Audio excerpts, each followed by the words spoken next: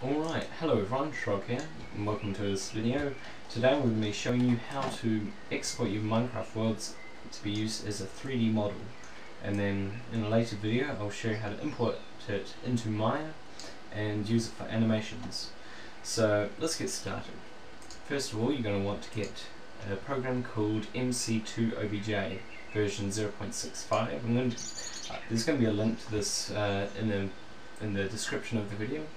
So you want to go onto the downloads bar here, MC2 object, open up that zip file that you downloaded, and stupid things. Create a folder. I made this one called Exporter because I'm going to be using this to export my worlds. So you're going to drag this over to that folder, and now this is when you want to get the other program that we're going to use, MC-Edit.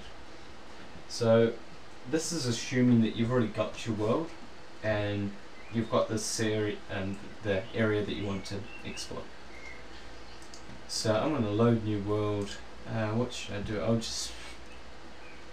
I'll throw down. Let's just get a random world. New world.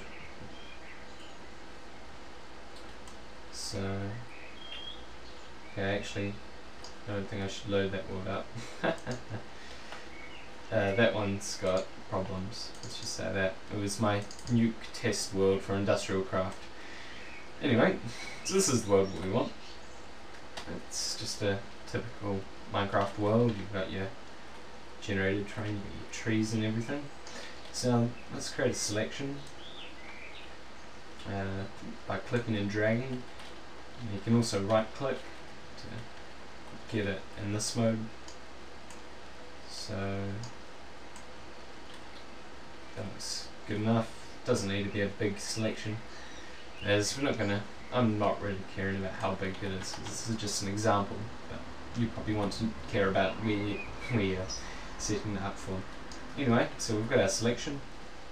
You want to click copy, save, and let's just name it World for Tutorial Schematic.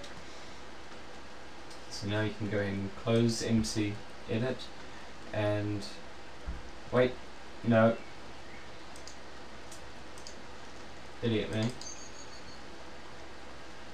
Now that you've got your schematic, you want to create a new world. I'm going to name this one Tutorial Tut. Oh, let's just call it T, just for ease of access. So we're going to go save, height 2, and get into creative, create. So now this is a chunkless world. It's got nothing in it. You never have any chunks unless you load it up. Now let's load up our world for tutorial schematic. Place it there. Import.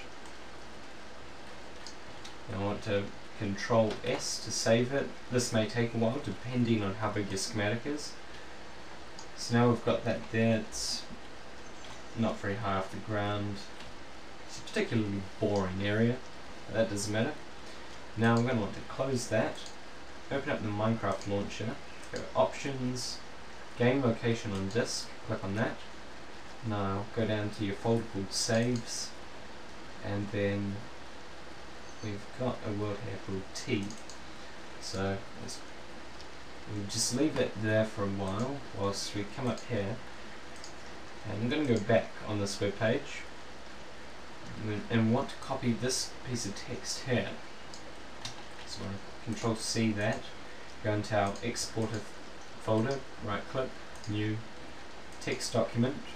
I'm going to name this export.bat. So this is now a bat file which we can execute.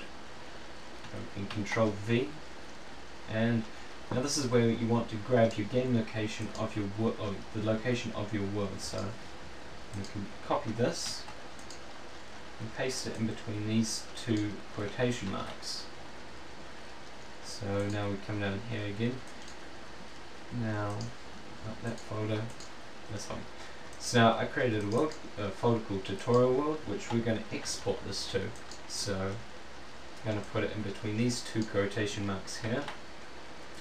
And now up here put negative S and a space bar, a space, and min y 0.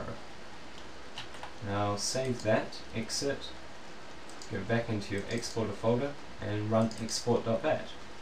This should export that world as a .obj file.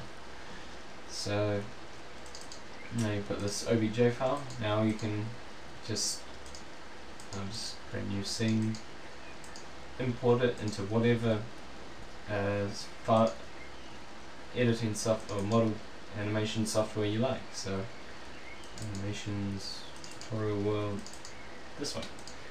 So now it comes in not textured in Maya. I'm not too sure about Blender or 3ds Max or Cinema 4D, but yeah, it comes in with no textures. So this is what the next tutorial will be for, but it will be mainly for Maya.